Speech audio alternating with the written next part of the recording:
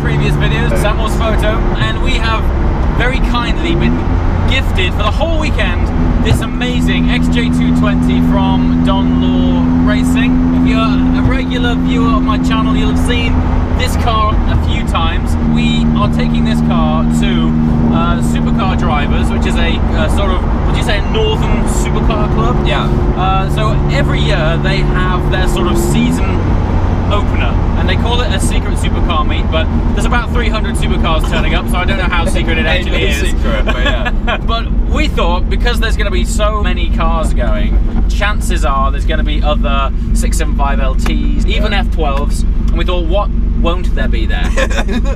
And hence the XJ220. 90s land yacht. Exactly, yeah. Also, I thought it'd be great to get Sam in the car, because Sam's also an F40 owner, and these were kind of similar eras. Yeah. Aimed at doing a similar thing, achieving very high speeds for very cool brands. I know you haven't driven this yet, but what's your experience of living with the F40 like? The 40 is kind of funny, because I thought that was my date. My car's at 89. Right. And they were built from 87 to 91. Oh, boost! So much torque. And so we were looking up yesterday when these were made. These were 94 to 96, is that what I said? Yeah, oh no, I think it was 92 to 94? 92 to 94. Yeah. So they're a little bit newer, but whenever I get in the 40, I feel like it's that for me sets the date of like what a 89 car is like. And well, yours in comparison is incredibly stripped down. But yeah, there's like nothing in it. There's nothing in it. It's got aircon. I mean, this has electric windows. This has got electric windows. We've got stereo. The reclining seats. Yeah. You know, there's like lots of leather everywhere. This is definitely a GT car. Well, you can see the like chassis welds on yours. You can see everything. Or you can sort of be like, oh, yeah, donk, donk. But they definitely both have boost. Oh god, so this has the 80s lag, where you can plant your foot. I mean, if you keep it in boost, it's brilliant. Like you ride the boost, ride that torque, and this has a lot of it. It is thick with torque. But by god, if you don't get it right, you plant your foot and it's like... Well, I did a leg down to Geneva last month in a friend's XJ220, and I had my laptop out on my lap and I was editing and we were having a chat. The chances of you doing that in the F40 are zero. No. Like, it is so loud. Yeah, my car's pretty loud. It's got straight vibes.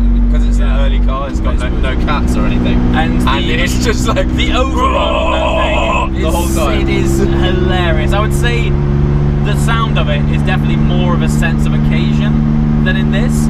But as a car to sort of just, I mean, I think you have to think less about using this. Would you say with the F40, it's like a big straight deal? away, in terms of like driving and stuff, I feel like you can just like put it in fourth and just like cruise around. Use it, yeah. And it's got something about the size and like weight, and the fact that we're like in quite a comfy, isolated area makes a big difference. The 40, you can tell there's not a lot in it. Like it weighs what, 1100 kilos or something, and you can really tell it's light as well. It's super agile. And so we've got like about an hour's drive.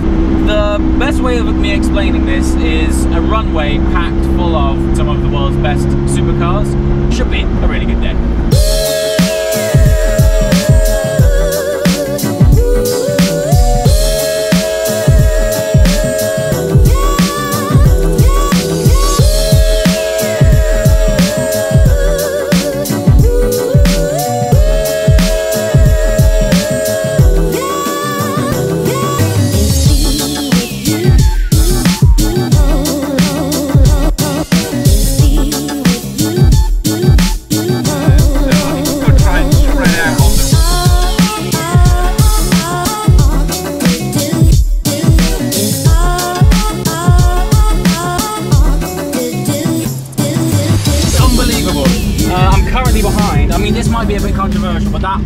SF12 up front, this TDF.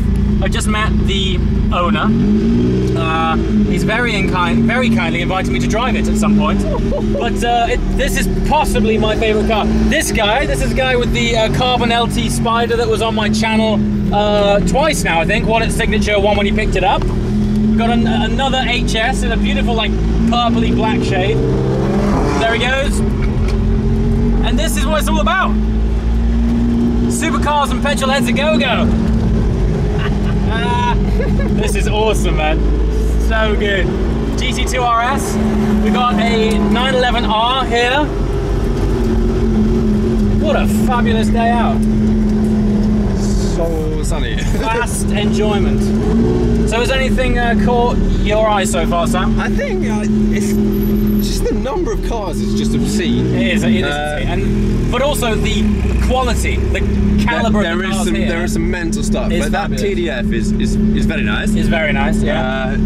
Things like the R here is very. I find it a very interesting car. I'd love to brag one. Try one. Yeah, brag it around and see. So up front, so we are in wave 2. Basically, all of the hypercars were in wave 1, which are already all the way up the front of the runway. We're in wave 2, which is the sort of almost as cool, but not quite as expensive cars. Yeah, pretty much. There's a very nice Carrera GT. That's the car that interests me a lot. I love the 50s. The wastegate on this thing. Yeah, it makes some great noises.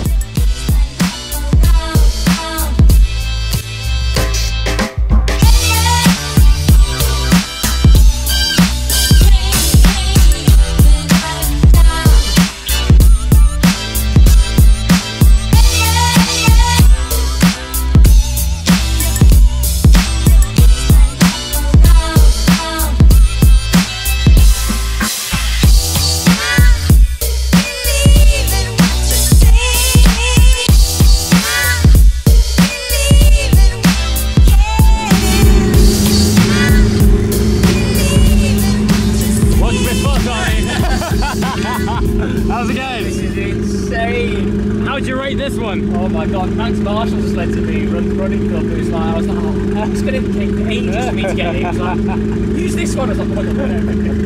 This is such a great turnout. I'm absolutely blown away by it. I think they expected 200 cars and 30 grand, and they've raised 50 grand. They've got 300 cars. Fabulous. How you doing? All right. This is quite cool. One of the best things about events like this is that all your mates turn up. You know, everyone from the car world. Because while we do see each other, we don't see each other that often. And it's awesome to be able to bond about it. And just look at what I'm seeing right now. I've got this massive convoy of cars heading towards me, tailed by a massive military plane being towed by a tractor. Look at this. I'm going to step to one side.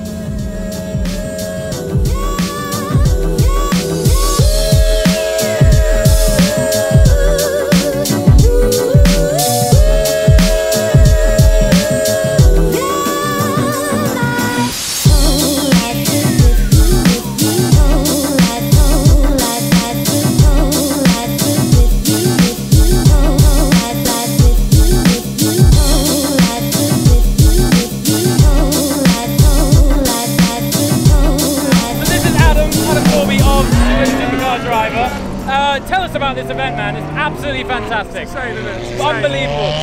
Season opening event. We want to get everyone together at the start of the year. Yep. And just get them excited about the year ahead. And it's unbelievable because I was here for this event this time last year. Yeah. You can remember it was wet through. Yeah. But it's still a great event. But today, you've had what, 300 supercars? Early 200s. Just take a look at what I'm looking at.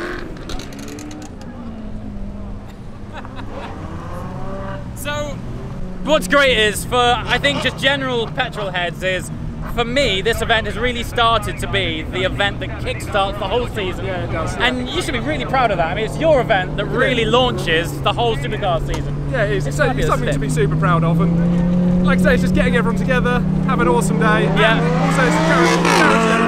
Yeah. What was your expectation of how much money you were supposed to raise? We hope to raise 10 grand. I think we raised 12 and a bit, which Fantastic. is awesome. And that brings our total to 50 grand for Blue Bubble Children's Hospice. So that's cool. Congratulations. But just getting everyone together. Yeah. And we obviously do this sort of pretty awesome photo shoot with all the specials on the front.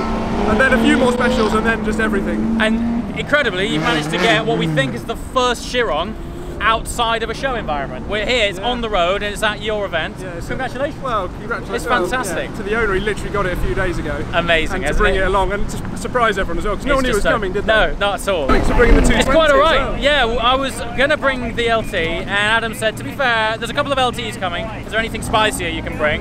Phoned up Don Law, and they dropped us in the XJ220. So thanks to Don for that. Yeah. But let me just leave you with the scene that me and Adam are sharing now. It's to the end of this fantastic event. Awesome. Thanks for coming, James. Cheers, mate.